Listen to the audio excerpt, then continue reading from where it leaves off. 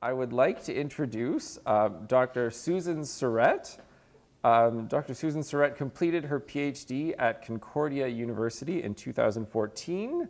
She is a Shirk postdoctoral fellow at NASCAD University under craft theorist and historian Dr. Sandra Alfoti, who we're very privileged to have in the audience here. Her field of research is ceramic relief murals within the context of the innovation, improvisation, and professionalization of ceramics in post-war Canada, while her dissertation was a case study of the extensive ceramic mural program of the Sturdy Stone Centre, Saskatoon. Her current research involves how our ideas of the gift impact the production and reception of ceramic murals throughout Canada. Her interest in writing an account of this body of work stems from her own ceramic practice that involves relief murals. She is the co-editor with Elaine Patterson of the forthcoming book, Sloppy Craft, Post-Disciplinarity and the Crafts, published by Bloomsbury Academic, and it's to be released in June 2015. So please welcome me, or join me in welcoming Susan.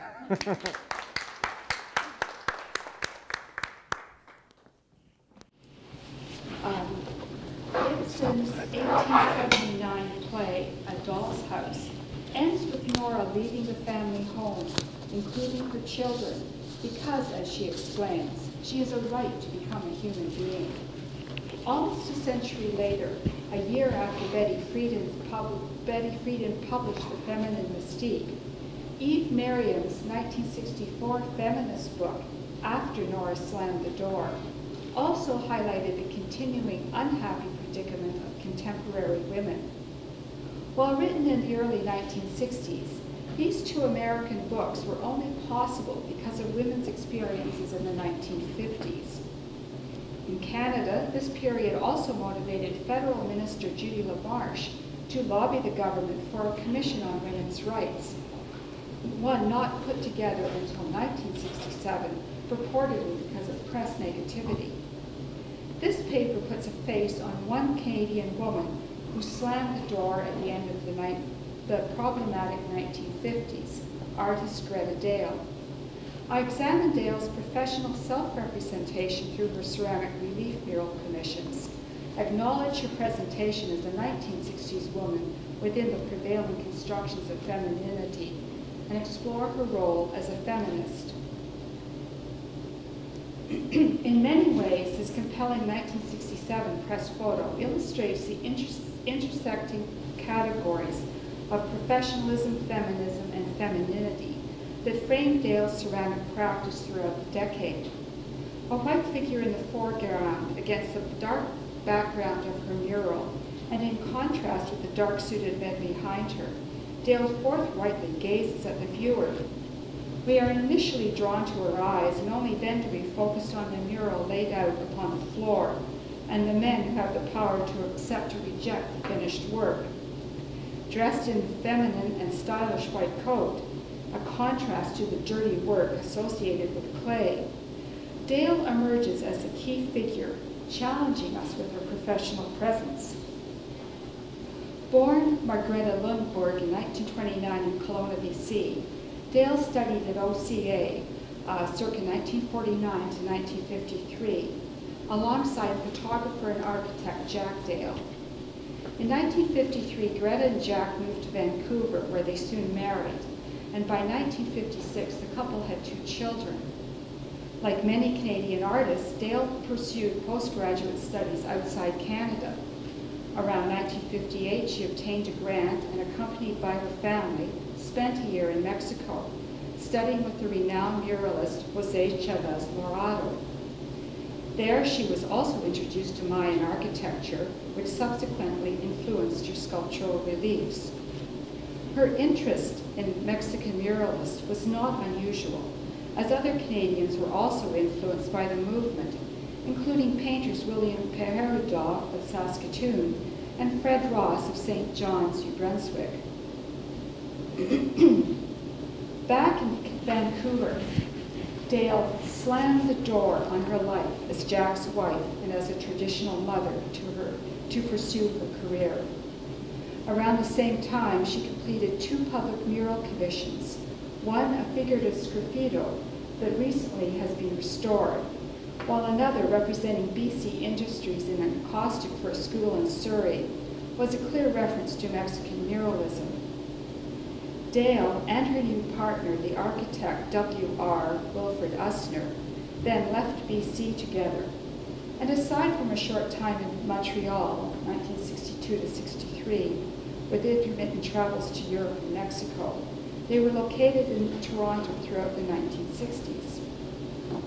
Dale's lifestyle choices departed radically from expectations of feminine behavior at the time, emphasized in all the women's magazines, as a stay-at-home suburban mother dedicated to her family. While American women's magazines, for the most part, vigorously promoted this ideal, there was a more nuanced understanding of women's issues in chatelaine. Whatever Dale's particular motivations for slamming the door, when she did so, she began a new life, one that flew in the face of the expectations of the feminine mystique. Dale and Usner established a working and living collaboration, while Dale aggressively pursued her professional career. Usner's client contacts were key to her obtaining some commissions, whilst others can be attributed to Dale's own growing reputation. Their close working relationship is evident in a joint brief Montreal business venture, Technique des Arts, they mounted in November 1962. According to the brochure, Dale as director and Usner as architectural advisor would facilitate art commissions by bringing together artists, architects, and clients to assure budget, quality, aesthetic, and time considerations were adequately considered. Its opening coincided with Dale's exhibition of paintings and ceramics at the nearby small Art Tech Gallery. Her interest in the abstract sculptural surfaces of Mayan architectural forms is evident in the gallery invitation. These forms evidently influenced several artists of the period, according to a 1969 reviewer, who remarked, "Almost every artist who visits Mexico tries something in the same lines." Dale's development of highly textured abstract surfaces was similar to that explored during this decade by several successful and well-known relief sculptors, such as Jordi Bonet. While not radically feminist, as were Eva Hess's experimental works, Dale's reliefs adhered to a feminist strategy of the period, assumed by sculptors who incorporated the codes of the male art establishment, while also taking on increasingly public subjects and abandoning traditional forms. Ceramic relief murals, as applied art, were certainly considered innovative at the time, as mural history and contemporaneous practices focused on painted frescoes, painterly commercial tiles, and mosaics. Dale, never traditional, altered her name to Miss Dale, allowing her to remain professionally autonomous from her former husband and her current partner. Establishing a separate identity, unusual at the time, was adopted as well by the art critic, writer, and craft promoter Anita Ahrens, who was married to artist Merton Chambers. Ahrens regularly promoted Chambers' work in her journal columns for Architecture Canada, without publicly acknowledging their relationship. Whatever conflicts of interest we may be aware of now, such strategies gave the impression these women were professionally independent, especially important in an era when women artists and architects' works were regularly sidelined in regards to the professional output of their male partners. At the same time, Dale could and did take advantage of her relationship with Usner before percent guidelines were codified and when personal connections between artists and architects helped determine commissions. Dale's first traceable ceramic commission was for the Briarwood Presbyterian Church, Rubensdale, Quebec, circa 1963. It is probable that this was facilitated through contacts she made during her Montreal ventures. However, it is known she made the clay reliefs for the baptismal font, lectern, and front doors from a basement studio in her Toronto home. A home studio often associated with amateurism because of its ties to domestic spaces certainly kept production costs down, but threatened Dale's already fragile professional identity as she established herself in a new city. These reliefs were made from rough Credit River clay acquired just outside Toronto, presumably from one of the well-known brickyards active in the area.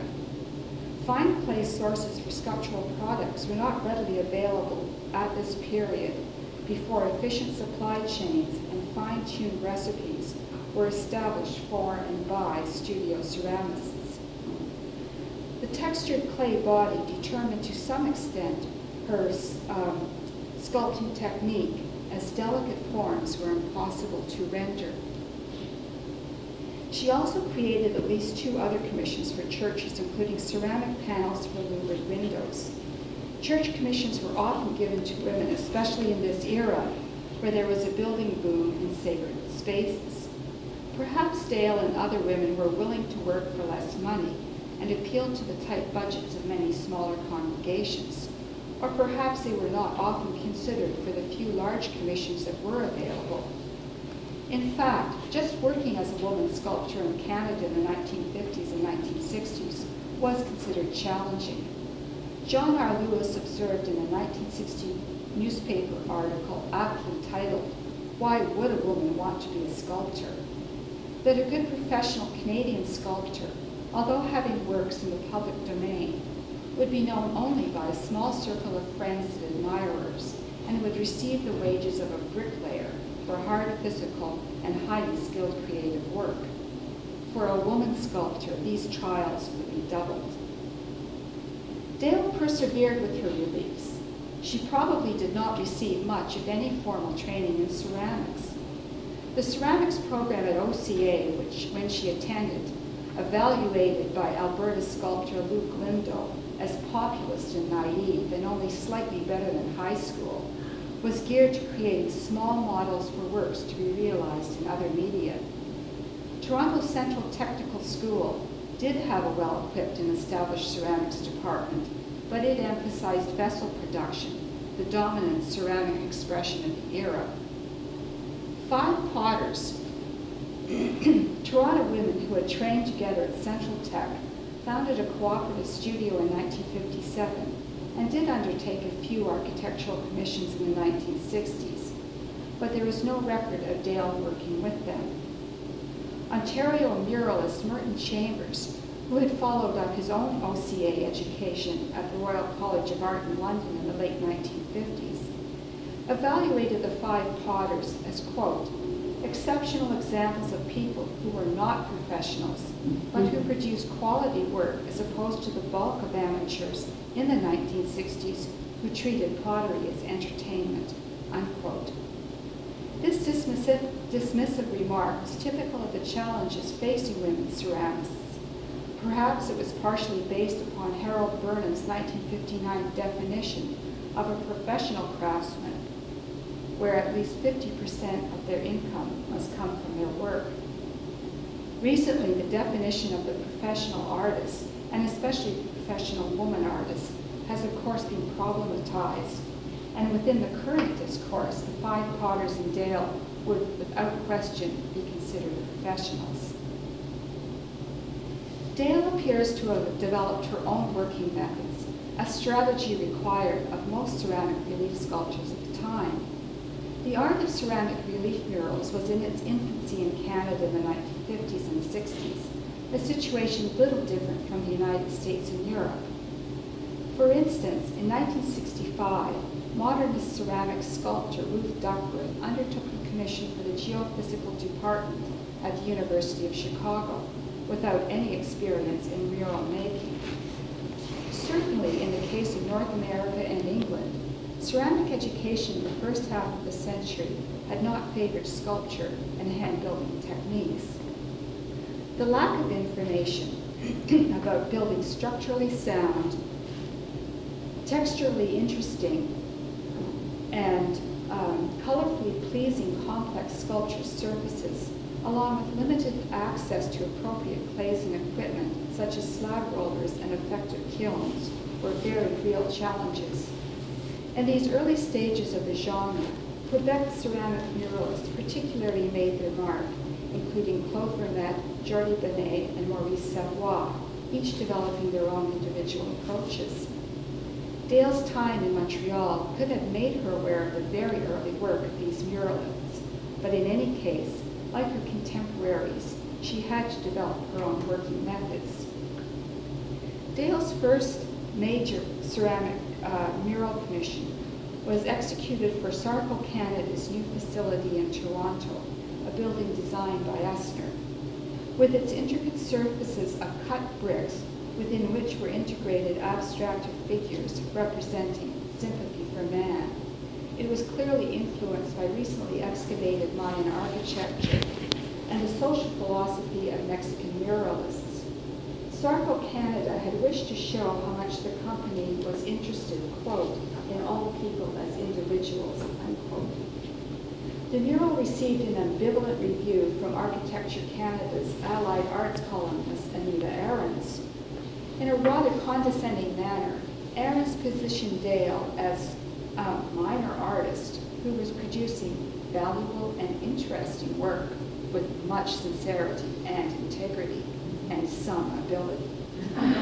She did concede that the mural in question was a quite delightful terracotta.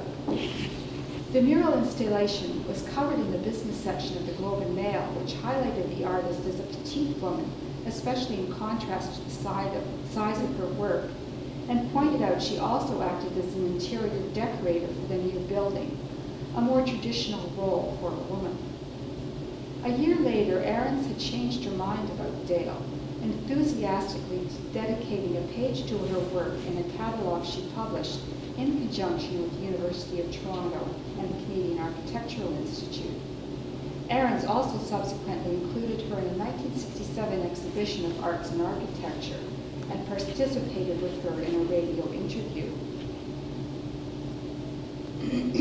Dale's last major ceramic work was the untitled mural, or screen it was called at the time, created for the Manitoba Centennial Concert Hall in 1967.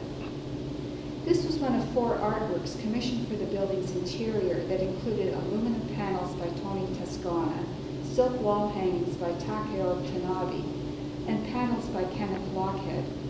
Dale was the only artist chosen who did not have close ties to Manitoba. The Concert Hall Building Committee considered the acquisition of these works to be a budget priority, allocating almost one-half of the fine arts budget of $60,000 for the lobby screen. This substantial sum positioned Dale's work within the remunerative range of a contemporary, well-known male muralist competition. In mid-1966, the committee sent out their call to specific artists, among them Dale, perhaps known to them through Usner or her association with Ahrens. Initial submissions that included examples of previous works were reviewed by William Townsend of London's Slade School of Art. Townsend, also used by the National Gallery, ensured an international professional standard, and subsequently Dale moved on to the next commissioning stage. Her ability to navigate professionally stood her in good stead. When her maquette was submitted for approval, the Arts Committee, comprising Winnipeg architects, university professors, and distinguished citizens, issued specific instructions for more masses of color. In consultation with the architects, Dale had already agreed to provide a brick footing and use denser clay with that of the maquette. In designing and fabricating this mural in sections for easy transportation and handling, Dale turned once again to bricks as her base unit form and material, still inspired by Mayan textures and sectional building techniques. She cut the bricks at a variety of heights and cut and reformed wet brick clay to construct the architectural shapes around her sculptured figures. It also appears that she transformed wet bricks into some of the abstracted human forms through cutting, sculpting, gouging, and pushing. The dynamic mural, with figures representing dance, music, and drama, was completed in 1967 and installed in January 1968. Neither the building nor the mural were included in architectural or art reviews at the time. However, Dale did receive press recognition from the Toronto Star when a completed section of it was displayed in Aaron's March 1967 Art for Architecture exhibition. Below a fashion spread in the women's section, the article covering the exhibition characterized the works as handicrafts, a term still contentious within craft discourse. The implication was that they were part of daily domestic traditional production, amateur and not quite art, despite their innovative materials and designs, often monumental dimensions, and a high level of skill and education required to execute them. The Toronto Telegram also covered the completion of the mural, sending a woman reporter to visit Dale's new large studio in an industrial downtown building, required because of the mural's exceptional dimensions. The thrust of this rather enlightening article contrasts Dale's femininity, including her lithe and fragile body, described as 120 pounds and 5'4", to her reputation as an accomplished artist, is worth quoting. A pair of trim bronze legs, bare to the mid-thigh, come slowly into view. The elevator stops, and there is this delicious little creature with long blonde hair, oval face, and steady gray eyes, waiting in the great 2,500 square foot studio. She's dressed in the snappiest pale blue plastic mini-suit and looks much too young to be smoking the long filter-tip cigarette in her hand. As for her being the creator of that 5 tons of mural spreading out like a great barnacled whale behind her on the floor, the whole idea is ridiculous. But it's true. At 37, Greta Dale is Canada's top woman muralist and among the country's best half-dozen artists in this demanding and increasingly popular field. These two articles highlight prevailing attitudes towards particular artistic mediums and gender that situates Dale's struggles to be taken seriously, at least in the popular press. The same press purportedly hostile to LaMarche's suggestion for a council on the status of women. The last documentation of Mayle's artistic output dates from 1970. She had turned to fiberglass sculpture, finding it more flexible than clay. While she indicated she wished to focus on painting, no traces of her work appear. Her 1978 death notice makes no mention of her career or Usner, referring to her only as the mother of her 2 children. In fact, her daughter has discovered that there is little information about her own mother. At her death, Dale, a pioneer in her medium, was unfortunately publicly recognized only by exactly what she had slammed the door upon. Thank you.